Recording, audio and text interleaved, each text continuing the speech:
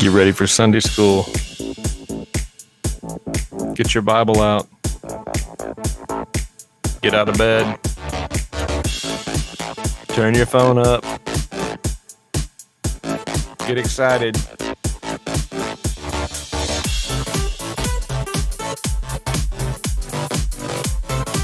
Melissa, are you excited? I'm so excited.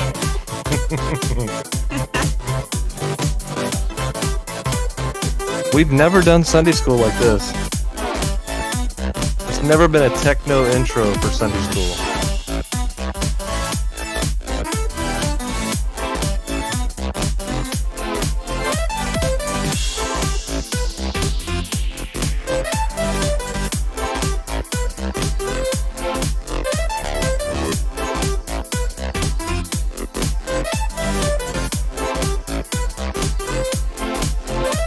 All right, welcome to Sunday School, First Baptist Church of Olney. We should pipe that music into the hallways every Sunday morning. Yeah, we just ought to be jamming every single Sunday with that. Just we get could be people dancing down the aisles. Yeah, people bopping down the hallway. Yeah. That would really break the old image of the Baptists who don't dance. Yeah. Well, so we're going to do Sunday School a little bit different this morning, as you've heard or seen on Facebook or read in an email. Hope the announcement gets to you, but we're not having church in person this week. We are going to broadcast live from the sanctuary. We're recording this Sunday school lesson on July 4th. It's been great. We've seen fireworks. We played 4th of July bingo. We did. And we ate red, white, and blue food. Yes. And that was good. And then we, put the flag out front. Y'all had gone and bought tiny flags to put in the planters. Yeah. So it's been a really patriotic 4th. So we're thankful for what we have living here. We'll talk about that in just a minute. So we are going to do Sunday school online this morning and air this. Hopefully you're watching at 9:45 a.m. or you can catch it all during the day and come back and watch it if you need to, or it'll also be on YouTube. And so I asked Melissa to sit here with me and to kind of be the class so we can do this, and we'll kind of do it in our late night format. So if you don't watch our late night show, this is kind of what it's like. We sit here at the desk late at night and talk about whatever comes to our mind. But tonight we're talking about being disciples. What's wrong? Did your earphone freak out? Yeah. Is it still making noise? No, it's okay. What happened? I don't know. It shocked me. It shocked you? Yeah. It shocked my ear. That is weird. Something strange. I was laughing about Baby Yoda back there. Maybe Every time you move your head. Yeah, there he is. Was he this way? I see Baby Yoda. Yeah, he's so cute, isn't he? So Baby cute. Yoda. Yeah, we're keeping him safe. So I'm kind of a Mandalorian like that. So we're going to do a Sunday school lesson out of the Gospel Project. Now, Melissa's class, you guys have moved away from Gospel Project, haven't you? Yes, just temporarily, for a change of pace. We've started using Explore the Bible. So we have several classes that use Explore the Bible. Some use Gospel Project, but you have a close tie to Explore the Bible, right? I do. Because I write Sunday school for Explore the Bible kids. So you're on the Explore the Bible team. So you're riding for the brand, changing over. Right. To do that. Yes. What's it like to write for Lifeway? It's really fun. It's very creative work. I really love it. So when you see a quarterly now or the teacher's guide that I have before me, do you think differently about it than you did before? I think I have a better understanding of how much planning and time went into that. So they put a lot of thought into it. Mm-hmm. And they're very conscientious at Lifeway about how they present the Bible and making sure that it's really solid material. Mm-hmm. I was going to see who wrote this lesson. This is 23 session 1. This was written by a woman named Jasmine Holmes. She goes to Redeemer Church in Jackson, Mississippi. She's the author of Mother to Son, Letters to a Black Boy on Identity, Hope, and the contributing author to Identity Theft, and his testimonies, My Heritage, Women of Color on the Word of God. So Jasmine Holmes wrote this, and we're going to read her lesson, go through her lesson. Jesus talking or teaching about discipleship. So what do you think of when you hear the word discipleship? Relationships. I've heard the word a lot, and I've always thought, well, what exactly is that, to be discipled, to be a disciple? I think discipleship, the best definition I ever heard of it was the transfer of truth. Ooh, I'm trying to start my timer back again. Let's go. Discipleship is the transfer of truth in a relationship. Is that good? So transferring truth in a relationship, that is what discipleship is. So it has to do with information, but it's not just a downloading of information. It's information, but it's the way we learn through a relationship. So the way people back in the time of Christ would learn through a relationship was they would follow their rabbi around, and he was their teacher, but they also lived with the rabbi. So that they were learners, not just of the information the person was going to give them, but they were learners of their way of life. And so it was a whole system, a whole life system of learning. And it's kind of, I guess that's kind of the idea you have when you go to a college. It's a kind of an immersive experience. So we're going to look at the first scripture we're going to look at, and I'm going to put it up here, is Matthew chapter 5, verse 13 through 16. Matthew chapter 5, verse 13 through 16. Now, were you an A student? Ever? I've always been an A-B student. In grad school, I was an A student. So you've just gotten better. Right. I've just ripened with age. I've always been sort of an A-B guy with an occasional C. But I did make all A's and B's in seminary. I didn't make any C's in seminary. But I did make a C in law school. I made a C and a D in college. I made a C in college. I can't remember. I made a C or a D in college algebra, and I made a C or a D in what was the class where you had advanced grammar? You had to diagram the sentences. That's not my jam.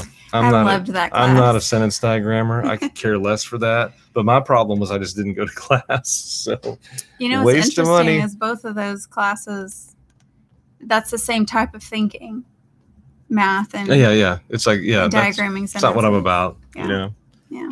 I feel it. I feel it. Yeah, I feel it. I don't understand it. But some of us were good students, and some of us struggled more. Some of us had a hard time sitting still. Some of us have a hard time paying attention. But one thing we all looked forward to and understood was a big day was the first day of school. Did you love the first day of school? Oh, yes. Except tell us about your high school experience on the first day of school. Oh. That was a bad first day of school, wasn't it? That was a rough first day of school. So what happened that day?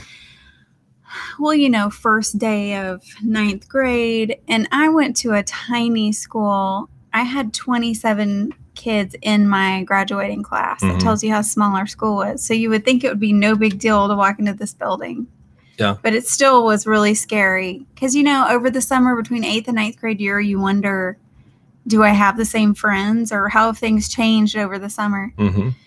And my mom had bought me this really cute outfit, a plaid little tunic with black stretch pants. No, stirrup pants. Stirrup pants. I remember stirrup pants. I remember them well. I never wore them, but I remember the girls wearing them. I walked in the front door, and there was this group of senior boys standing by the office, just grouped around, kind of just laughing at everything. And I walked through there, and there was just this slight little slope of the floor, and my foot slipped. And so I did like this, to try to keep from falling down. Yeah. I didn't fall, but they all laughed really big all the way down the hall while I was walking. I could hear them laughing. And you just acted like they weren't there, right? I just ignored them. And then I got down there, and another girl who was really cool and pretty had on my outfit, and she looked a lot cuter than I did. Who wore it best? She definitely wore it best. She was rocking it better than you were. Yeah. Well, on the first day of school, the teacher sets the expectations. So in the Sermon on the Mount, what Jesus is doing is he's he's not just setting expectations of how he expects his students to live, but he's resetting all the expectations about how we think we relate to God, or how we relate to his law and his commands. So what had happened for all these centuries after the law had given is people had thought that the way that you lived, your righteousness was an outward thing. Mm-hmm. So imagine how much easier it would be if your righteousness only had to be outward. It's all about appearances. It's all about looks. Wouldn't that, I think it would be easier. Maybe it's hard. Maybe it would be more exhausting to keep up appearances. But if you were just worried about how the outside was and not how the inside was, well, that's what he was saying about the Pharisees and Sadducees, the main religious people. He said, you're like whitewashed tombs. You look great on the outside, but on the inside, you're dead. Mm-hmm. Well, so what Jesus was calling the people that were listening to the Sermon on the Mount, were sitting there listening, what he was calling his disciples to was a much deeper way of knowing God and of following his commands, not just on the outside, but to follow them on the inside. Mm-hmm. And so you can think of these passages in Matthew chapter 5, 6, and 7, sort of like Jesus being a teacher on the first day of school saying, okay, here's what we're going to be doing. And it was like this last year, but now it's going to be like this year. Maybe a lot like going from junior high to high school. Mm-hmm. I remember it seemed like everywhere we would go, they would yell at us on the first day of school how they're not going to hold our hands anymore. Right. I realized last year the teachers held your hands. When you guys were in 6th grade, the teachers were holding your hands. Then we get to the next grade. I know when you guys were in 7th grade, the teachers were holding your hands. I know you guys when you were 8th grade, the teachers were holding your hands. and all the way up until I would say college, they actually did hold our hands. It's like you could, they made sure everything was going to be okay, which, you love that about your teachers. But Jesus is setting the tone here. So let's look at Matthew chapter 5, 13 through 16. So you want to read out of the quarterly for us? Or you can read 13 through 16. You are the salt of the earth, but if the salt should lose its taste, how can it be made salty? It's no longer good for anything but to be thrown out and trampled under people's feet. You're the light of the world. A city situated on a hill cannot be hidden. No one lights a lamp and puts it under a basket, but rather on a lampstand, and it gives light for all who are in the house. In the same way, let your light shine before others so that they may see your good works and give glory to your Father in heaven. Yeah, so here we've got a couple of different ways that Jesus is telling ways he is expecting his disciples to live in the world. He's expecting his disciples to live as salt and light. So, we go buy food at the store and we put it in the refrigerator. But back in those days, they would put, I'm going to turn, my watch is dinging. They would put their meat into salt and preserve it that way. The salt would function as a preservative to keep the meat from going rotten. And so basically what Jesus is saying is, you are the salt of the earth. You are here and you've got sort of a preservative function. You're to keep this place from going rotten by your presence here. And he says, and if you become unsalty, if you lose that preservative aspect of your discipleship, if you're following me, then you're not good for anything anymore. So we know one of our functions is to be a preservative, because it seems like things get worse and worse and worse and worse and worse. But we're here sort of to slow that process down. That's what Jesus is saying when he's talking about salt. He's not just talking about being flavorful. Salt for them was a way that they preserved food so they could survive. It was vital. And I think we're a vital preservative in this world. But what would be the problem if that's all we were? It doesn't really, that's not the whole story. Mm-hmm. If I think Doug Wilson, I saw a podcast where he was saying, or vlog or whatever you'd call it, where he said, there's lots of people who basically pick up on that idea that you're better off the less debauched you are. Like, now some people takes them a long time before they realize that actually debauchery is bad for you. Mm-hmm. And the more debauched your culture is, the worse off the culture is. So everyone needs these preservatives. And it doesn't necessarily take a saved person to be a preservative in the world. They can stand up and say, that's going to harm you, because God just gives people, he was talking about Jordan Peterson, saying Jordan Peterson is common grace on fire. Whenever non-Christians hit upon biblical truths, well, they're hitting on that because it's God's common grace to allow everyone to understand it. That, yeah, killing people's bad. Having a promiscuous sex life is bad. It's going to harm people. It's going to hurt you. It's going to hurt others. Eventually, it's going to tear up your society. So that, doesn't necessarily take a Christian to realize that. But then you bring in verse 14 that you read, you're the light of the world. A city on a hill cannot be hidden, and no one lights a lamp and puts it under a basket. And that's the other thing we're supposed to be doing. You can't just say, yeah, I'm going to be in the world to keep the world from being bad. You sang it in Sunday school, right?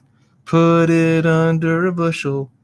No. Yeah. And we all said, I'm not going to do that. I'm not going to put it under a bushel. But what happens is sometimes as we grow older and we should be letting our light shine, we might not have a balance here. We might feel more like, hey, we're just here to make sure nobody gets debauched.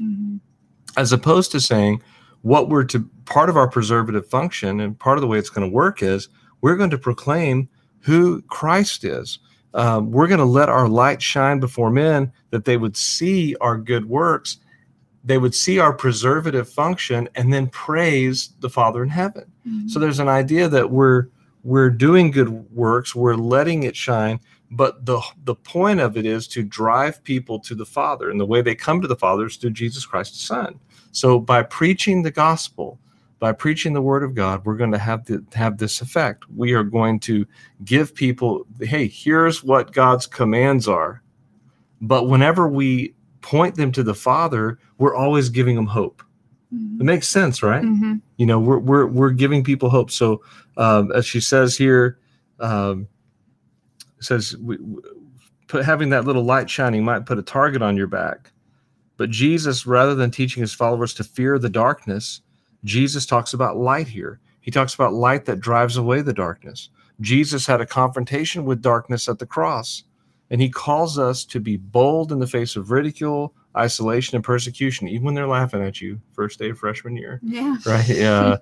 Jesus's identity as the true light of the world reminds us that no matter what the results of our shining for his glory, he will be victorious. So that's our mission as church, as a church and as disciples, is to be a preservative, be the salt, and to be the light. So Jesus' disciples are to be salt and light. Point number two. So this is Matthew. Oh man, see if I can do this. I was trying this earlier and I goofed it up. So the next scripture is Matthew. Is that working? Matthew 6:1-4. Matthew 6:1-4. I'll read it. Jesus says, "Be careful not to practice your righteousness in front of others to be seen by them. Otherwise, you have no reward with your Father in heaven. So whenever you give to the poor, don't sound a trumpet before you as the hypocrites do in the synagogues and in the streets to be applauded by people. Truly, I tell you, they have the reward. But when you give to the poor, don't let your left hand know what your right hand is doing, so that your giving may be in secret, and your Father who sees in secret will reward you." This is a hard one, right? Why do you think we're so tempted to practice righteousness for our own personal glory? That's a big question at 11:30 at night, isn't it? Why are we? What are some ways we're tempted to practice our righteousness for our own personal glory? What are some ways? Yeah. How are we tempted to do that? Or how do we do that? Well, I think that the desire to kind of steal God's glory is the root of probably all sin. And it's very easy because the world tells you constantly that you should be rewarded, you should be recognized, you should be appreciated. And if you aren't, then, you're being mistreated. And so I think it's hard for us to separate that sort of philosophy of an ungodly world from our feelings as followers of Christ. Yeah, it's interesting that we do live in a world where pretty much anything you do can be broadcast to so many more people than you could have let know what was going on. Mm-hmm. The problem with us, so here's the context of the passage. He keeps pointing a finger at their preachers, their religious leaders. And what those Pharisees would do is they would actually, whenever they came to drop their tithe off, they would have a trumpeter come in. Like they had their own little Doc Severinsen. Remember that guy on the Tonight Show? Are you too young for that? No. You remember Doc? He was the crazy dressing trumpet player on Carson. I don't remember. Oh my gosh. Are you serious? I'm not that much younger than you. Your parents were just letting you watch late night shows. Your parents weren't letting you watch Johnny Carson? I mean, I might have seen Johnny Carson. I mean, I saw it later. Doesn't matter. Anyway, they had a trumpeter come in. Who's a trumpeter you know? Louis Armstrong. Louis Armstrong. So they had a Satchmo come in. I'm going to play my trumpet. What a wonderful time. And so he comes in. So they have a trumpeter come in and like announce to everyone, and they would wear like loud clanging things just to announce and bring their marachas in and tambourines just to make a ruckus in the market so that people would applaud for them when they gave their gift. That's crazy. It's crazy. But what mattered to them, again, was outward righteousness. It didn't matter what was going on the inside. Well, Jesus is flipping all that upside down, saying those guys are hypocrites. They want the applause. They don't want to serve God. Their hearts are in the wrong place, even though their actions are right. Mm-hmm. And the Bible says without faith, it's impossible to please God. They weren't acting out of faith. Here's the problem with our wicked hearts. It doesn't matter if you're a Pharisee 2,000 years ago or if you're me. The problem, the reason that Jesus says, he says, when you give to the poor, don't let your left hand know what your right hand is doing, so your giving may be in secret. What is he saying there? Is he saying that you should always give a secret gift? Is he saying every gift should be anonymous? Do you think that that's right? I don't know that that's what he's saying. Because remember when Barnabas bought the field, somehow that fact made it into the Bible. Yeah. I mean, there was collections taken up. Paul would praise people for their gifts. The Philippians, he would praise them for their gifts that they'd given. He would brag on churches that had supported him. So the giving was not a secret. But what Jesus is saying is, were you going to say something? I was just going to say, it seems like it's more about the heart behind what's happening, Mm-hmm. Yeah. So because our hearts are so wicked, I think Jesus, what he's saying here is, okay, you need to basically, because your heart is so sinful and prideful, he's saying you need to be able to give over here without this hand knowing what you're doing. Mm-hmm. Somehow you've got to hide from your wicked, deceitful, prideful heart what you're doing. Mm-hmm. And that's what he means by don't let your right hand your left, because if your right hand finds out what your left hand is doing, it's going to put it on Facebook. So it'd be like, hey, look what I just did, and it's one of those things. I'm not knocking you if you do this. It might even encourage you. I don't know, but there's so many people, they sit down to have like a Bible study, but they can't sit down and have the Bible study unless they take a picture of what they're doing and tell everybody what they're doing. There's preachers that I know on these Facebook boards that's what, like, every day there's some of them, and they're like, they take a picture and they're like, here's my study setup. What's yours look like? Well, we're not all bragging that we're studying right now, buddy, but I think there's an element of, and of course I'm judging their motives here, which I shouldn't be doing, but I think there's an element, if that was me, of saying, hey, look what I'm doing. I'm doing the most important thing. Mm-hmm. This is I'm sacrificing right now by having a really expensive cup of coffee in a lowly lit office with 15 different highlighter colors, so I can make the best sermon ever. Right. And all you other loons are going to be writing your sermon at 10 o'clock on Saturday night because you procrastinate and you can't figure out what you want to say. And I look at his post and I think, that's me. But we don't want our right hand or we're so sinful, we almost have to hide from ourselves what we're doing so that we will be able to be rewarded in heaven rather than rewarded here. Mm-hmm. Does that make sense? Mm-hmm. And that's an idea that is in Wiersbe's commentary, which I thought was really good, to just talk about the internal struggle we have with wanting the glory for the good things that we do. Yeah. So I know we're all tempted in those ways when we have any gift, especially maybe it's less with money than anything else. You know, it's kind of easy I mean, you write a check. People don't really see that. I mean, I very rarely hire the trumpet player, you know, but and I'll be honest, I rarely think about the giving being rewarded in heaven. I mean, I just don't. I mean, there's a truth there, and especially there's a big truth on the days where we don't physically meet, and we still need you to bring your offering in. All right, so you know, bring that regular gift in, and you know, no one's gonna. I don't know who gives. Only Sandy does, but it's amazing to think that such a simple act of just giving a check with a regular contribution, that actually is storing up treasure in heaven. I mean, it's such a better place. It's such a better place to put your money than in the stock market or buying something that's going to rust away or be destroyed or moths are going to get it. One of the saddest things I ever experienced was when we found all those cashmere sweaters on sale at the Dillard's Clearance Center. And I remember I had this red cashmere sweater. It was the nicest sweater I ever had. And I remember the day I pulled that out of the drawer, and it had holes in it. And I thought, "You're so right, Jesus. I should not have stored away my treasure here." But when we give, I guess our talent, and there are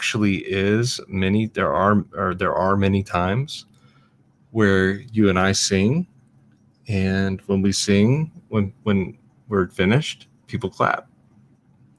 And it's pretty easy in that moment to just think, "Oh, that was my reward." You know, and am I fine to do these things if no one's clapping?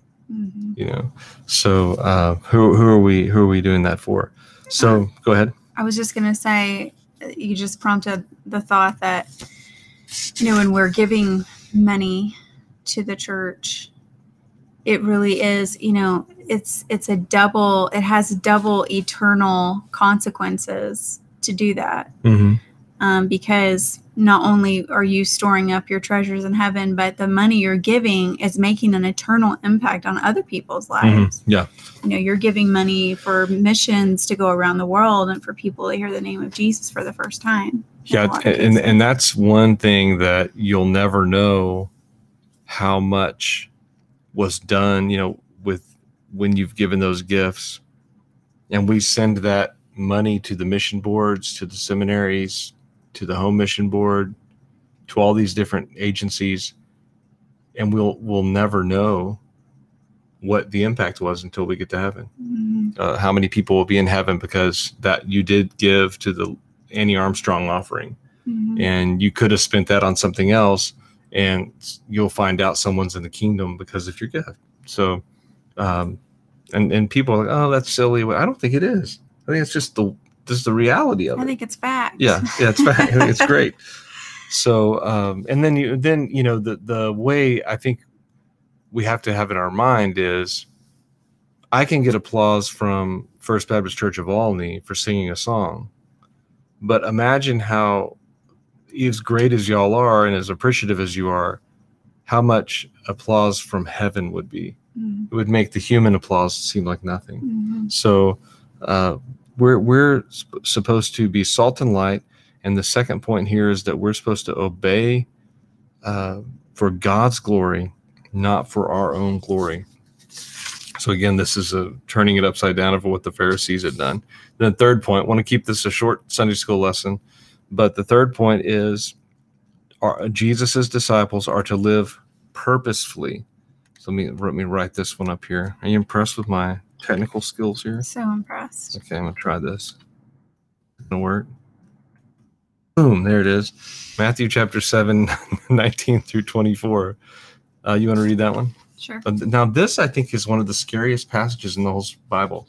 Be warned, this is scary. Every tree that doesn't produce good fruit is cut down and thrown into the fire. So you'll recognize them by their fruit. Not everyone who says to me, "Lord, Lord," will enter the kingdom of heaven, but only the one who does the will of my Father in heaven. On that day, many will say to me, Lord, Lord, didn't we prophesy in your name, drive out demons in your name, and do many miracles in your name? Then I will announce to them, I never knew you. Depart from me, you lawbreakers. Therefore, everyone who hears these words of mine and acts on them will be like a wise man who built his house on the rock. And then there's a parable there after that. The point of the lesson is that we're supposed to live purposefully, that our lives should have a purpose. You don't plant an apple tree just to get shade. Mm-hmm. You plant the apple tree to get apples. And, Jesus says, you will know that you will know they're my disciples by the fruit that they bear. Okay. And if it's not bearing fruit, the tree doesn't get to stick around. They tear it out of the ground and put one in there that'll bear fruit. And again, we're thinking a lot about, at that time, you can't afford to have a tree that doesn't bear fruit. Mm-hmm. So he's saying, what will that look like? What will it look like? What will the fruit look like?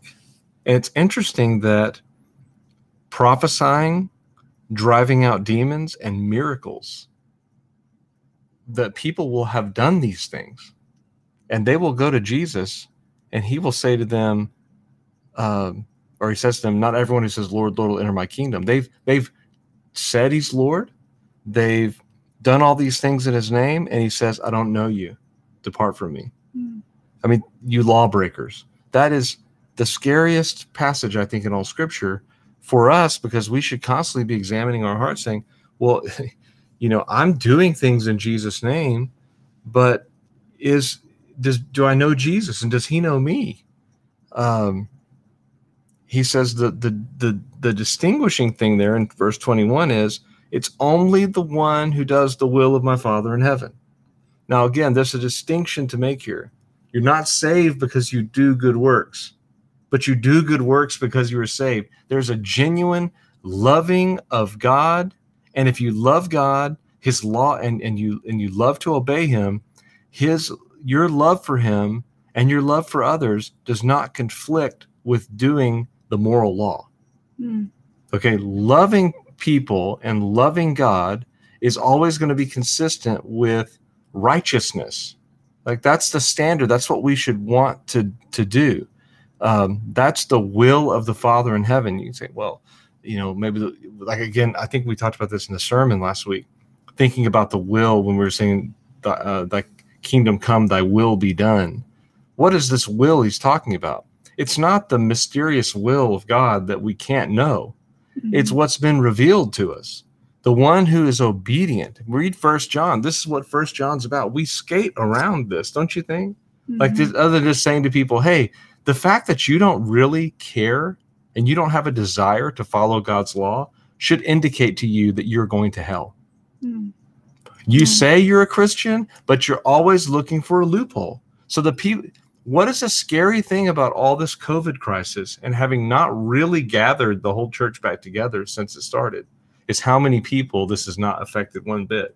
Mm-hmm. They weren't in the Word before. They weren't having true Christian fellowship with anyone before. They are these people that are not going, that Jesus, they don't know Christ. And yet they've gone to Bible school. They've been baptized. They've said a prayer that they thought worked as an incantation. It's a hard teaching, isn't it? Isn't it? Yeah, it is. But that, I think I saw a survey yesterday that said pastors were surveyed, and 6 out of 10 Southern Baptist pastors were fearful that their congregation loved the United States of America more than they love God. Did you see that? Mm-mm. And I'd be like, I've been in some churches where I'd wonder, where there would be more of an uproar over something to do with the country or politics than there would be over unrighteousness. Mm-hmm. Hey man, this is a serious thing, and it's there's this is really dating me in my Christian youth culture days, but the DeGarmo and Key song, ever since Summer Branham got a keytar, I've been looking up old DeGarmo and Key, but where Eddie DeGarmo sings this, or Dana Key, I guess it is, sings a song about, I don't want to be a casual Christian. Well, you don't, because casual Christians don't go to heaven. I mean, Yeah. Jesus is saying, hey, guys, it's more than just about outward righteousness, looking for loopholes and being like these hypocrites over here. You'll know you're mine because your desire will be to do the will of the Father. That's a huge difference. And I'm often fearful when we call people to repentance and put the standard in front of them, that they're going to be like all those disciples that were following Jesus in John 6 and just walk away. When he says, hey, if you want to follow me, drink my blood and eat my flesh. And all those people are like, that's not why we're following you around, man. We're following you around because we saw what you did with the loaves and the fish, and you fed us all, and we were all full stuffed. So we're following you around for that, to eat that food, not the food you just told us. We're not here to be a cannibal. We're not here to actually take you in fully into our lives, into our very core of our being, like taking someone's blood and flesh into your stomach. That's a pretty heavy commitment. We're not willing to go there. But they all walked away, and Jesus said, you guys want to go too? And Peter said, where are we going to go? You had the words of life. They were the ones whose lives have been changed. They weren't going anywhere. So it's sad that our fear would be, due to COVID, we would lose half our church or something. And I pray we don't. I pray that's not the case. I don't think it will be. Do you? I don't think so. But I think we're going to lose some because they weren't really with us. When it was convenient, they were with us. And now that they've gotten used to another thing that was convenient, we'll probably never see some again. And that's sad. And that's probably an indication that, we didn't disciple, and we weren't living, we weren't salting and lighting the way we should have been, to make someone in our presence realize that they were lost. So that's a tough thing. Here's the question here. What is the difference between outward compliance to Christ's commands and inward conformity to Christ's lordship? What is the difference between just outwardly complying and the inward conformity to Christ's lordship, or truly receiving Christ as Lord? When do you think you understood the difference there between just following rules and actually desiring to know Christ through obedience? I'm trying to think myself when I don't know that I could pinpoint. I would say it happened later in my life than I would want to admit. Like I would say I'd probably even been on staff at churches before I realized it. And I think I was saved. I'm not doubting whether I was saved or not on that. I'm just saying, coming to an understanding that discipleship was not, but because I think as we grew up in youth group culture in the 90s and the 80s, which is why youth group has really been such a disastrous failure for the last 50 years since they've tried it. Kids, the vast majority of kids who've left the youth group have never come back to church, because basically it was like a be good competition. Who can be good? Who can be the best? I think it's back to that old saying, that idea, do you have a relationship with the rules, or do you have a relationship with the Lord? And I think for a long time, I did have a real relationship with the Lord, but I had more of the rules are easy for me. Following rules, like I like for things to be cut and dried. This is what we can do. This is what we can't do. And then I can walk the line, but the problem with that is that in the process of doing that, of being a rule follower, you can get a very hard heart toward other people, toward the Lord. You just can get very hard. Because your reward is following the rules. Right. As opposed to, and you feel very self-righteous. You feel good about yourself. You've got, that's, you follow the rules because it gives you a great sense of justification, like self-righteousness. And then the bad part about it is when you break the rules, you feel like God doesn't love you. Exactly. And it's a complete misunderstanding of God's grace, of the gospel, of who Jesus is, of how we're supposed to relate to him. It gives you such a skewed understanding of the things of God, whereas we could look at it through, I'm going to obey these rules and obey and follow these commands, not because I'm trying to feel good about myself and justify myself, but because through following and through obedience, there's joy in the Lord. There's it's not a matter of trying to please him, but it's a joy of growing closer to him in that relationship. To say, I know the very deepest part of my heart doesn't want necessarily to walk in this manner, but I'm going to choose step by step to not look at this, to not read this, to not listen to this, to not say this out loud, to not harbor bitterness and anger towards someone. I'm going to choose not to do what my prideful heart really wants to do. This is really hard. We don't do a very good job with this, but that's what it takes a lifetime of just even realizing the way you're living. But we say, I'm instead of this, I'm going to trust that you are telling me the truth, that you're right, that if I'll obey you, there'll be joy in it. So the way that we're trusting Jesus every day, don't just say you trust Jesus and do whatever you want, talk whatever you will. Well, I know I cuss and I know I do this. I know we watch this, but I trust Jesus. No, you don't. If you really trusted Jesus, you'd obey him. You don't trust him. You don't love him. You don't care because you don't do what he says.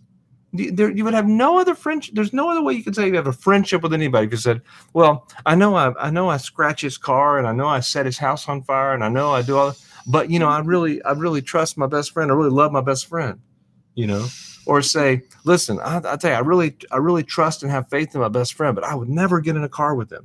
I wouldn't even ride a bicycle with him. I wouldn't. I don't even like walking down the street next to him. He always does the wrong thing. He always hurts me. Well, that's basically what you're saying whenever you say I trust Jesus, but when he commands you to do something, you don't trust him. You think he's leading you astray. He's leading you the wrong way. That should be your wake-up call that you don't trust God. You don't love God, and you're lost. And so what you do when you realize that is that when you realize, wow, I'm saying that I'm a Christian, but I got no fruit. There's no evidence in my life that there's any true desire to follow Christ. You hit your knees and say, I'm doing this all wrong. And maybe you do have a real relationship with Christ, but you've just not been discipled in this way. Ask God to show you how you can, through obeying him and trusting him, you can know him more. Because I'm no expert in this, and I'm the pastor, This is hard stuff.